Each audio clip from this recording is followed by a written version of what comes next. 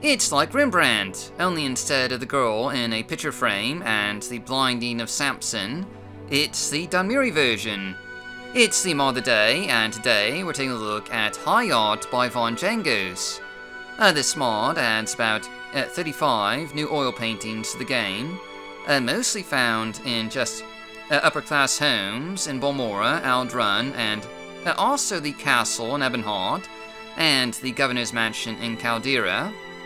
These paintings are based on the artwork of Igor Levchenko and Lekso, and they're mostly Dunmeri portraits, but there's also just a couple of landscapes mixed in here as well.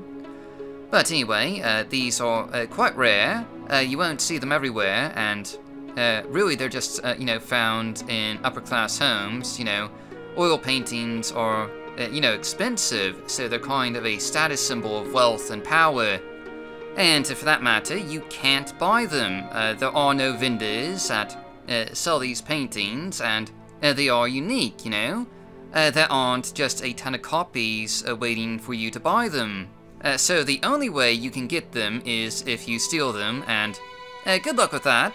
These are all in pretty high security areas, so, it would be quite a feat if you got your hands on one.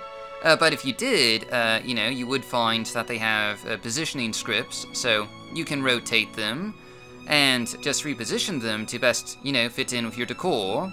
Again, if you can just, get your hands on one. But anyway, these are obviously just some pretty nice paintings that I think, fit in pretty well with Morrowind's, aesthetic and style. They just add a nice bit of world building and detailing to, these upper-class homes and locations.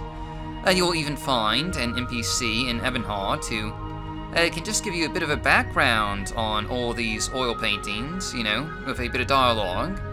But anyway, that's just our mod of the day. As always, I'm your host, Dark Elf Guy.